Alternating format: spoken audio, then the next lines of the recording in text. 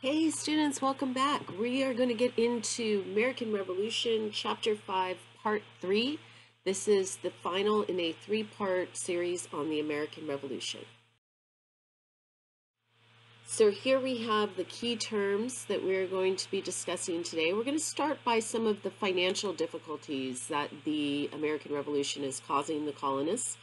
Then we're going to give a nod to some of the women in the Revolutionary War. Then we're going to move on to talk about some of the battles of the Revolutionary War, and then the final battle, of course, the Battle of Yorktown, and the treaty that comes out of this war, the Treaty of Paris of 1783. Remember what I said about those treaties of Paris. You want to always make sure that you know the date. So this Treaty of Paris of 1783 is the one that ends the Revolutionary War. The Treaty of Paris of 1763 is the one that ends the French and Indian War. Okay, so let's go ahead and get started. Okay, so the first thing we're going to talk about is this financial instability and corruption that the American Revolution is really creating for the colonies. So the Continental Congress had decided to print money to cover the costs of the war. But within a few short years, its value deteriorated because the Congress had no reserves or gold or silver to back up the currency, as I said in the last lecture. Soon the Congress had to resort to other means to procure supplies and labor. One of them method was to borrow hard money from wealthy men who were given in exchange certificates of debt, promising repayment with interest. This becomes known as the IOU problem after the American Revolution. So during the entire American Revolution, essentially the Second Continental Congress is borrowing money with the promise to repay, but with the promise to repay with interest. And so this will cause a major debt after the American Revolution. You notice here this is a dollar, what's known as a continental dollar. So this is an example of the type of dollar that would have been printed at the time, used as currency during the American Revolution. So you can see this is 1/3 of a dollar. It's basically a printed on a piece of paper, and you have to believe that this thing is worth something when you accept this as currency. So, of course, inevitably, Americans are going to suffer because this will lead to raised prices because there is interest, devaluation of the currency. So there's price inflation. And the wartime economy, its unreliable currency, price inflation, this was extremely demoralizing to Americans. And so inevitably, Americans turned to unsuitable situation to their advantage, and a brisk black market in prohibited luxury imports soon sprang up. So, you know, the American colonists had gotten really accustomed to certain products, and the fact that products were now so expensive and that there was a devaluation of their currency, this is creating a lot of discontent.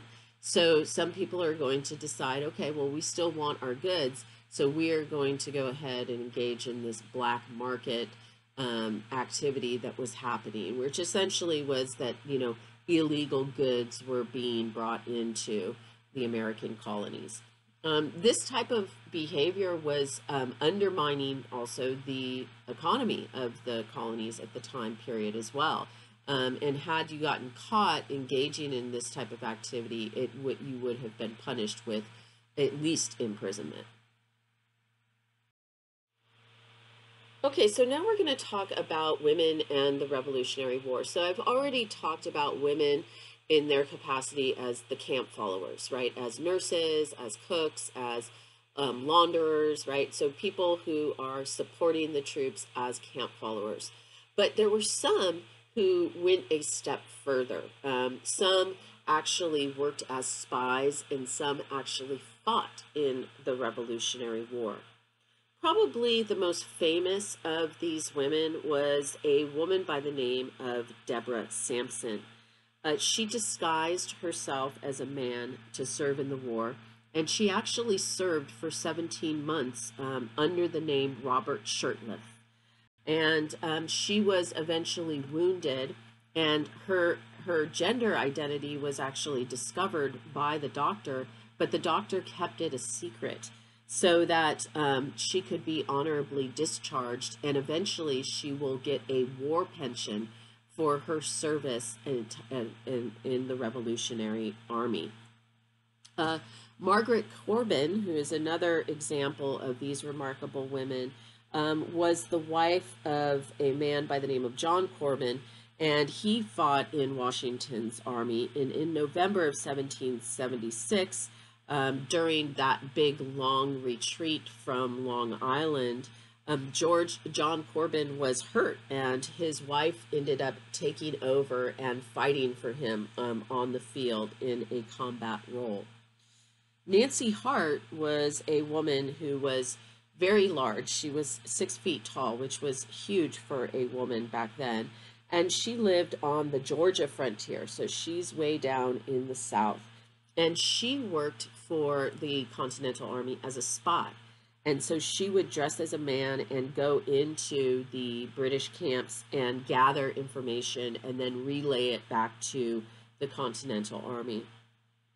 And then my final example of remarkable women during the Revolutionary War period is a woman by the name of Mercy Otis Warren.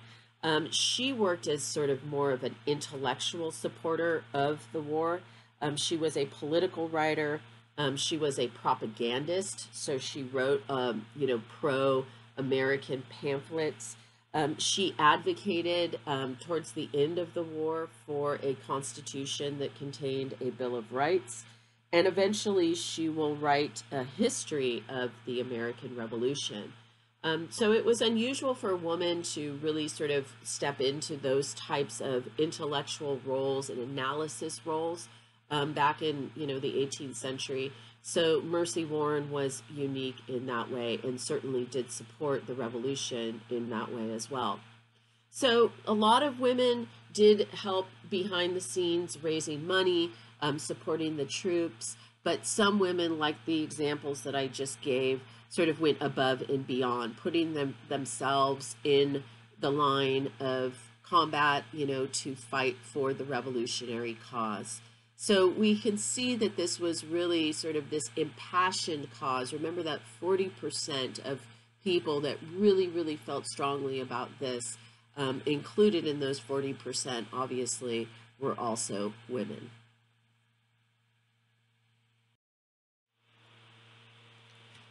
Okay, so now we're going to talk about a very critical battle in the Revolutionary War called the Battle of Saratoga.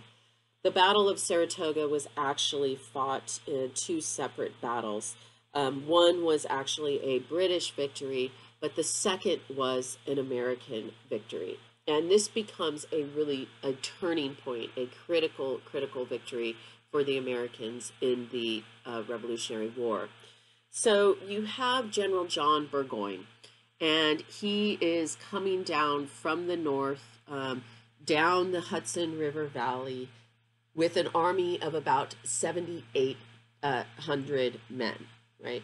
And General Howe, who is also British general, stationed in New York, had promised Burgoyne that he was actually going to come up from New York to help him in this battle that they anticipated would take place around Saratoga. What the British were trying to do is they were trying to take the city of Albany.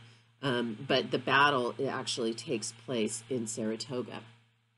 And General Howe decides that instead of going north to help reinforce John Burgoyne's army, that he is instead going to sail south and try to capture Philadelphia.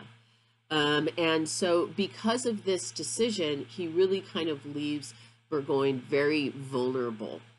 Meanwhile, okay, the Patriots, the Continental Army, are building up around Burgoyne, and they are cutting off his supply lines. Reinforcements that were supposed to come to help the British from the west were stopped by the Battle of Oriskany, which we will talk about in a minute. So essentially, Burgoyne and his armies is isolated, and ultimately, he will be forced to surrender his army to the Americans. Now, this is critical because part of the British military strategy was to take the Hudson River Valley, because that would then allow for further isolation of New England. And because they were unable to do this, then the Americans are able to recover their presence in the Hudson River Valley. But more importantly, Burgoyne's surrender in October of 1777 will lead to France agreeing to military and financial support of the American Revolution. So keep in mind, this war has been going on now for 2 years. There's been kind of this vague promise by the French for support somewhere down the road. And once they see that this very highly decorated, by the way, British general Burgoyne is forced to surrender to the Americans in the Battle of Saratoga, they realize that maybe the Americans have a fighting chance here. And at that point, the French decide that they are willing to risk sending military backup to help the Americans.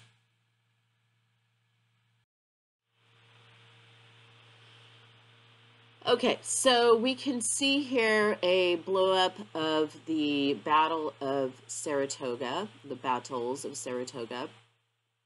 So you can see here, Burgoyne is coming down from the Canadian border down through Lake Champlain. They take Fort Ticonderoga in July of 1777. They continue on. They take Fort Anne. They take Fort Edward. And then there's this battle, right? So the first battle is September 19th. This is a battle that was a British victory. But then you have Horatio Gates and General Stark, who are both coming in to reinforce the Continental Army. And eventually Burgoyne will be forced to surrender after his defeat on October 7th. He doesn't surrender right away. He's hoping that, he's going to get some reinforcements from other places, either from the west or from the south, but that never happens. And the reason why he's forced to surrender is because his supply lines are blocked, and so his army is essentially starving. So he's forced to surrender. But again, Battle of Saratoga, the victory at Saratoga. The fact that Burgoyne surrenders is a major victory for the Americans because the French then become involved in the war. So I mentioned when I was talking about the Battle of Saratoga, the Battle of Oriskany. This happens the same year as the Battle of Saratoga, but a couple of months earlier in August of 1777. This battle is notable for several reasons. First off, it does stop the British from sending reinforcements to Burgoyne. So that's an important part. It's also notable because it's a very multi-ethnic battle. So you've got German militia groups from the colonies. You've got New York Patriots. You've got Oneida Indians. Mohawk warriors, Hessians, right? So you've got these paid German mercenaries fighting against German American militia groups. You've got Oneida Indians fighting Mohawk Indians, right? You've got New York Patriots fighting British soldiers. So it's like this big conglomeration of all of these distinct groups, all of them really sort of wanting something different out of this battle and fighting for different reasons. This was also a particularly brutal battle. About 500 plus Patriots are killed or wounded, and about 90 Mohawk warriors. It's one of the bloodiest battles for the Patriots in the entire war. The British are forced to retreat north. So they do, the Continental Army, the Patriots do succeed in stopping the British advancement, but it's also an important battle for the following reasons.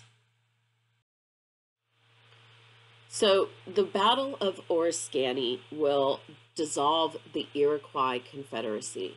So the Iroquois Confederacy was this remarkable group of 5 tribes that had these alliance systems with each other. Basically, they backed each other up. And the Iroquois Confederacy goes back to pre-contact. So it existed before Europeans arrived on the shores of New England. And the Iroquois Confederacy was basically located in New England, primarily in upstate New York, but in other areas as well. And the sad thing about the Battle of Oriskany is that once that Iroquois Confederacy is dissolved, right, it no longer, and that's because at the Battle of Oriskany, you've got all these different tribes fighting each other. Years of fighting will continue on the frontier. And this will be not just fighting between settlers and Indians, but also Indians against other Indians. So what we're starting to see is the impact that the settlers are having on tribal relationships. And this is sort of very sad development and one of the more lasting, sadder consequences of the Revolutionary War for Native Americans. As I mentioned, the majority of the time, the Indian tribes will side with the British during the American Revolution with the hopes of, stopping the advancement of settlers.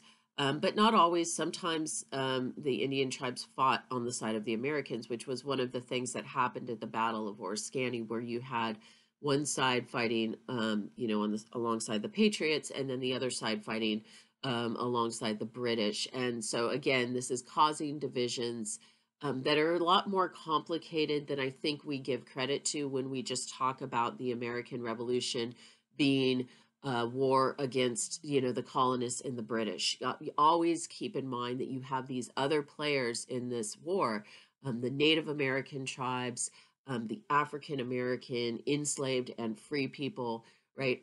All of these different players are also involved in these conflicts.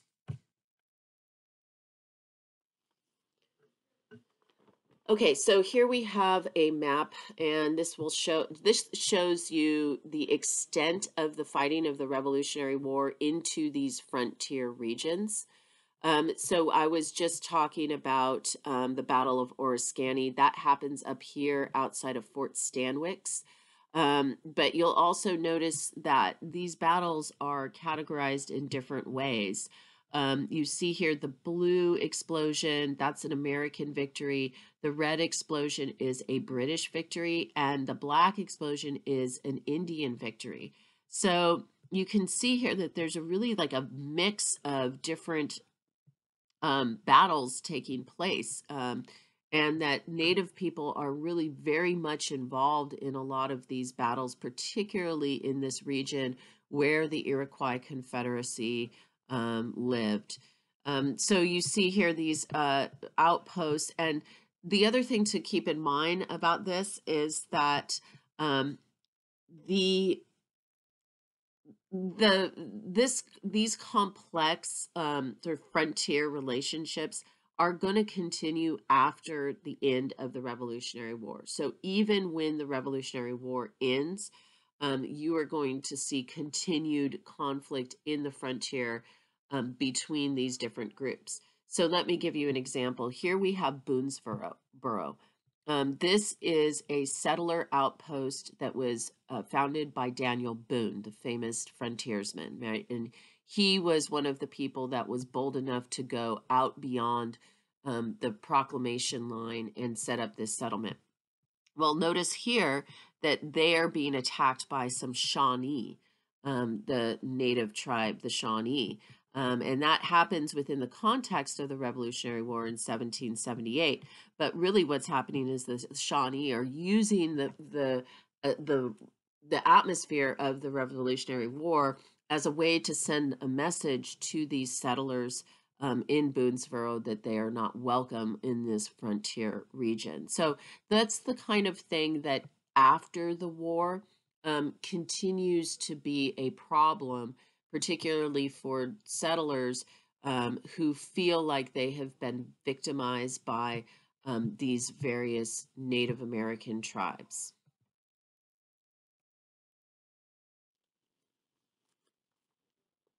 Okay, so now we're going to turn our attention back to the Eastern Seaboard, and we're going to talk about the fact that the British come into Philadelphia. So remember how, when I was talking about the Battle of Saratoga, that General Howe was supposed to go up and reinforce General Burgoyne's army.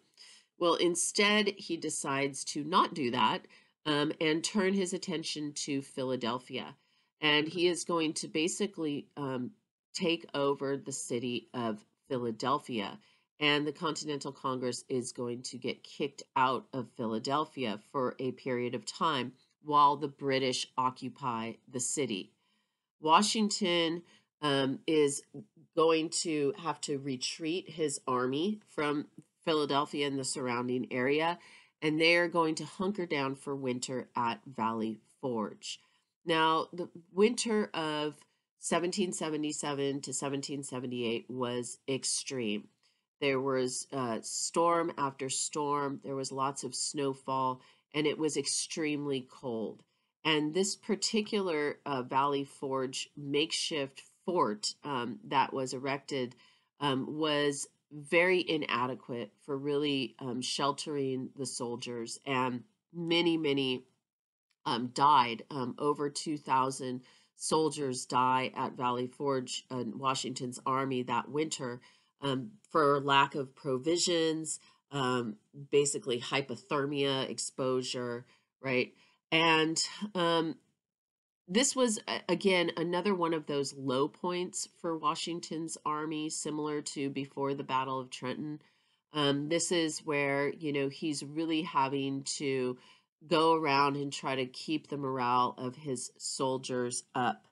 Um, it, he he blamed the Americans, really the citizenry, for lack of support of this revolutionary cause. And indeed, there was a lot of evidence that there was corruption, that there was profiteering, that some of the Americans just had very little interest, as I've already mentioned, in supporting the revolutionary cause. So it is very clear that Washington, and we know from his letters that came out of Valley Forge, that he was very frustrated, not just with the Continental Congress, but with the American people generally. He does get a very important addition to his army over the winter at Valley Forge, and this was a man by the name of Frederick Wilhelm August Hendrik von Steuben, also just referred to as Baron von Steuben. And this was a Prussian military officer, at least that's what he claimed to be, that came to Washington's camp at Valley Forge and offered his services. And as the spring settled in and the ground began to thaw and the snow melted away, Baron von Steuben will start to train Washington's army and build them up to fight yet again in the spring. The other thing that the Americans had to go on at that hard winter in Valley Forge was the anticipation of the arrival of French support and French troops. And so that kept morale up as well. Okay, so in February of 1778, an alliance between an official alliance, a formal alliance, was signed between the Americans and the French. The French had been waiting for a promising American victory to justify a formal declaration of war, and they got that with the Battle of Saratoga. But the French had been providing aid to the Americans in the form of war material and advisors, all the way back to 1776. The main attraction, of course, for the French in this alliance was the opportunity to simply defeat England, right? The French and the English, they're, classic enemies of each other. But the French support materialized very slowly. Some Americans began to grumble whether or not it would even be worth having the French support. But it turns out that it will be an indispensable component to the American victory. More importantly for the United States, for the Congress, and by Congress I'm talking about the Second Continental Congress, which is still the functioning government during the Revolutionary War. For them, it gave them an excuse to begin to be more aggressive about getting money, and so they ask the colonies for a tax. They want to be able to try to build up their war effort. They begin to seize and sell loyalist property. So they become a lot more aggressive in that way. But despite all of those things, the financial problems continue. The continental dollar remains devalued, inflation remains high, prices remain high, black markets continue to function, and the country still remains in debt.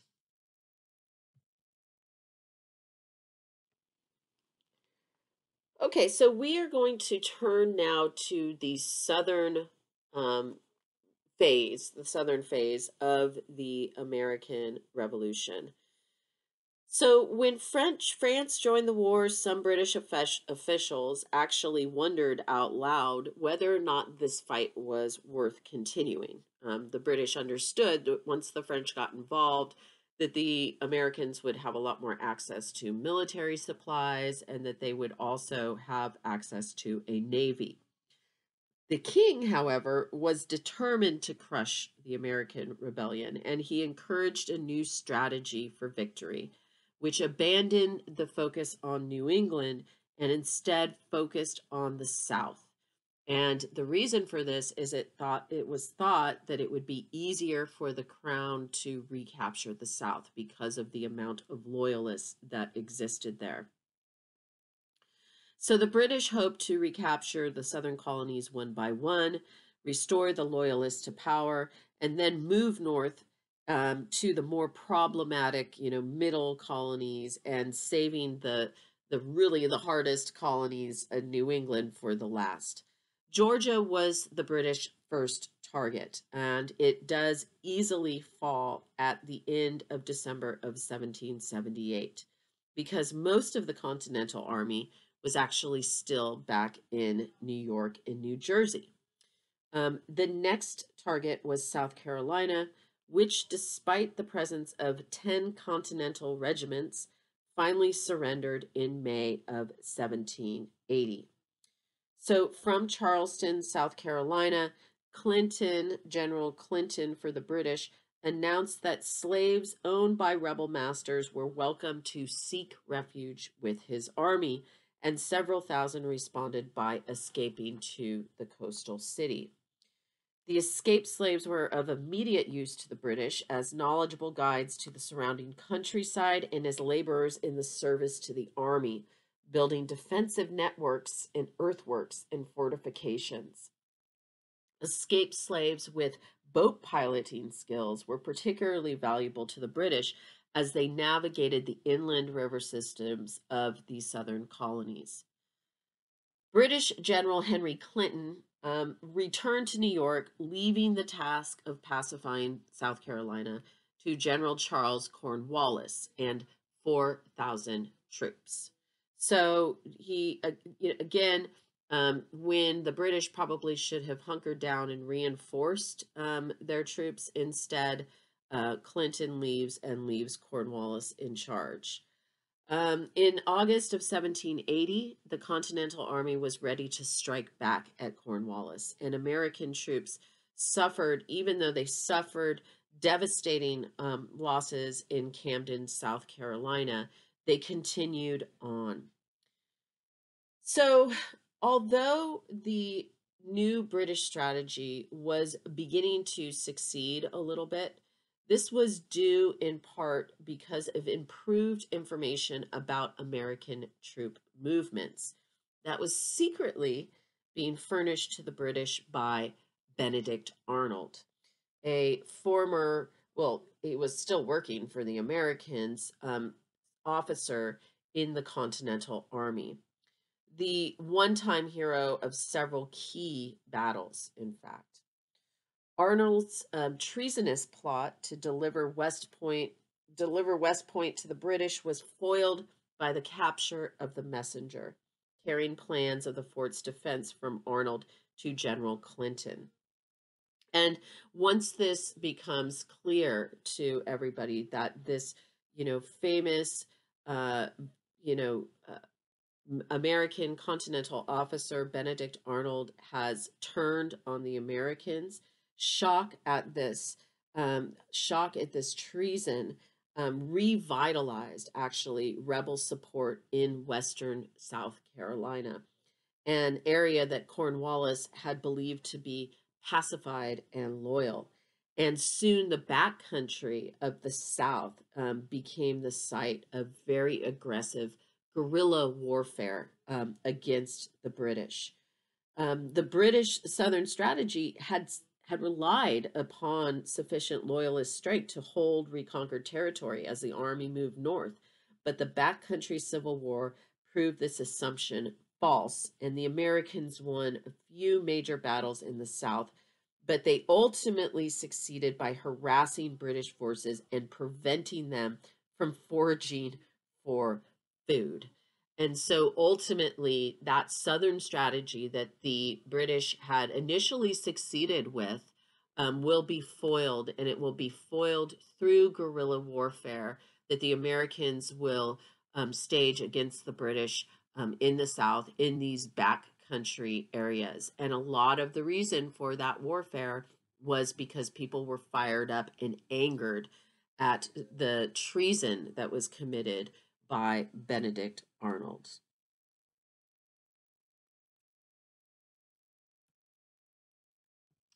So here is an image of General Nathaniel Greene.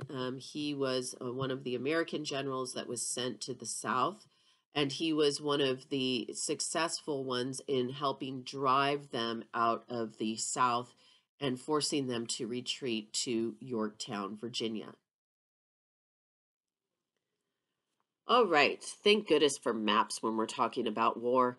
So let's look at this map now. This is basically demonstrating what I was just talking about. So originally, you had the British came down, they took Savannah, and they took it in December of 1778. Again, surrendered pretty easily, took over the city. Then they moved on to Charleston, where there was some fighting, about 5 weeks of fighting and resistance, but ultimately they will also take Charleston, South Carolina in May of 1780. So things looking pretty good for the British up until this point. Cornwallis then advances his troops into the interior, where there will be another major British victory at Camden. And then they continue on. Now, this is where things get hairy. As you get into late 1780 and also early 1781, you're starting to see some American victories. Ultimately, Cornwallis's army is kind of forced to, scurry about this countryside, and it's decided that they are going to retreat up to Yorktown. Now, Yorktown is a town that is in the Chesapeake Bay region, and it is a very critical area because of its proximity to the ocean. And so the British were going there basically to resupply. And but what they didn't know was that the Americans and the French were on their way to Yorktown also, and that they were going to attempt to cut off those British supply lines to Cornwallis's army. And in addition to that, The French Navy was going to fight a big naval battle with the British right here at the mouth of the Chesapeake. That will end up being a French victory. And as a result of that, the British are basically Cornwallis and his army are stuck here at Yorktown.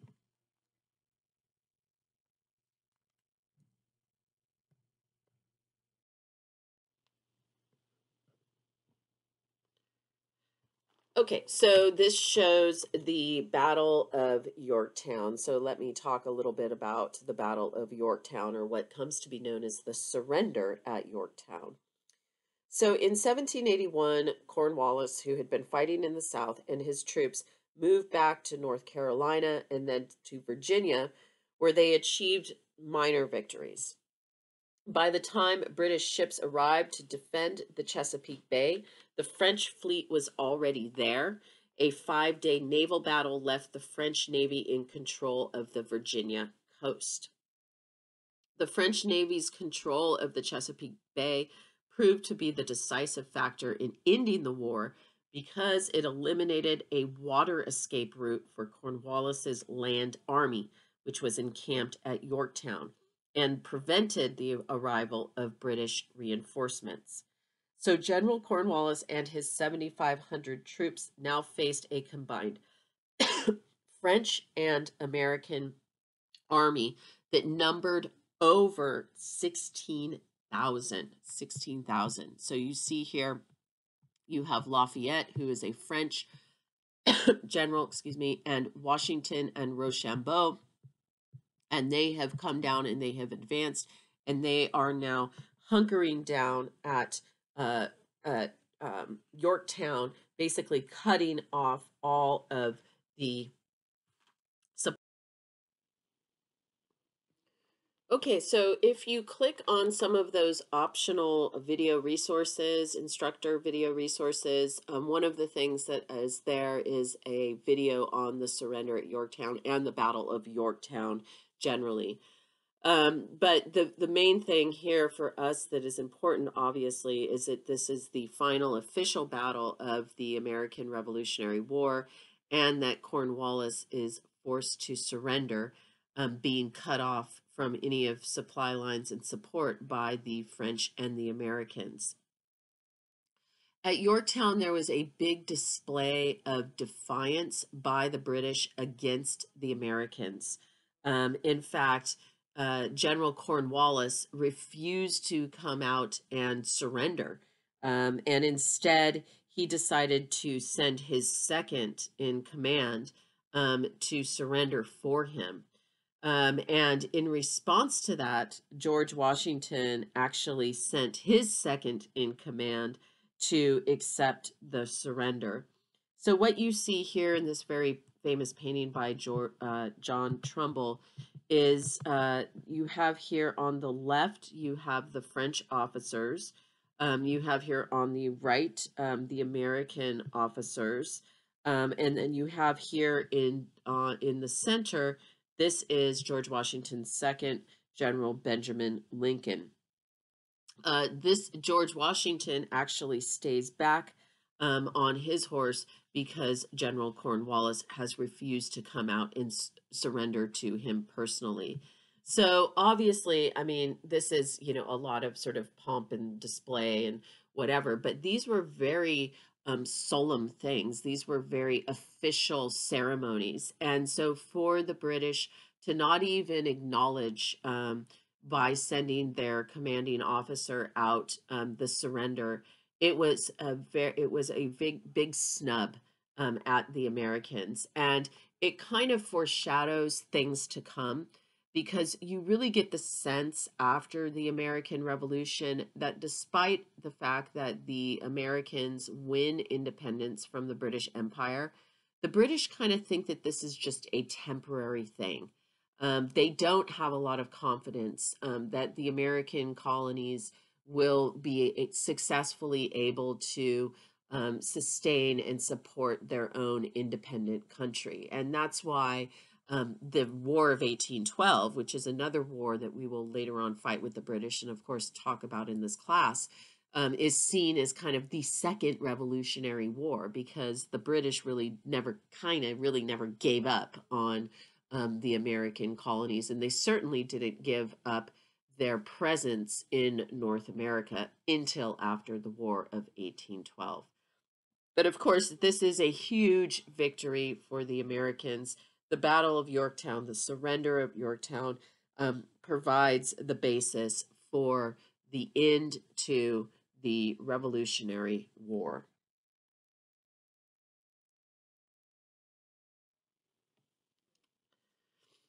And it will be followed by a treaty.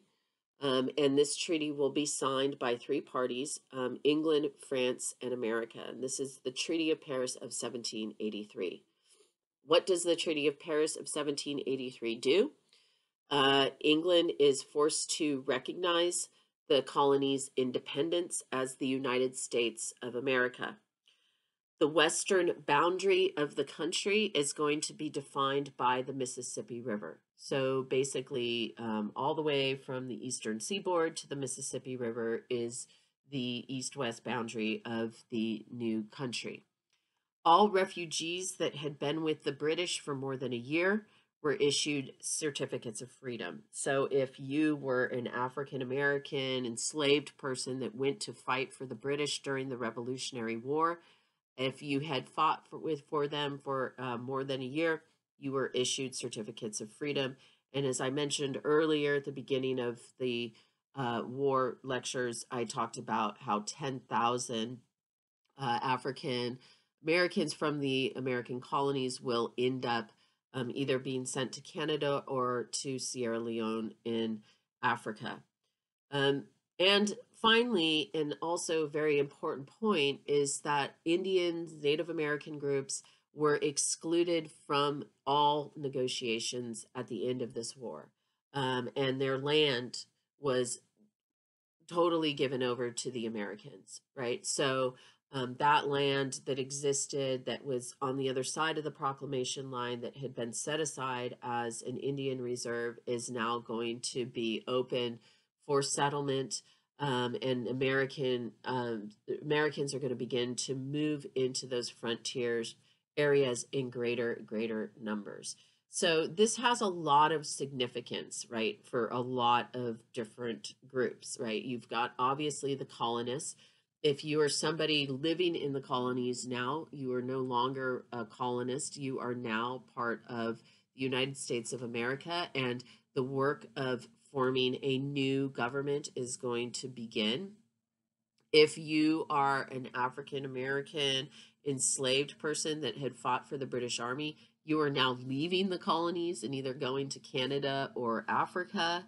If you are a Native American, you are left in the destruction of the Revolutionary War, perhaps having new enemies, Native American tribal enemies, and also faced with the prospect that, you know, settlers are going to begin to come into your territories. So this had lasting consequences. It also, of course, creates an alliance between America and France, which is important when we think about France as they go into their revolution. That is, you know, going to start pretty soon. It starts in 1789. So that's important too, and that will become part of some of the early political divisions in American politics, which we will talk about in future lectures. So that is all. Let me know if you have any questions about the American Revolution, and I will see you next time for Chapter 6. Have a good one.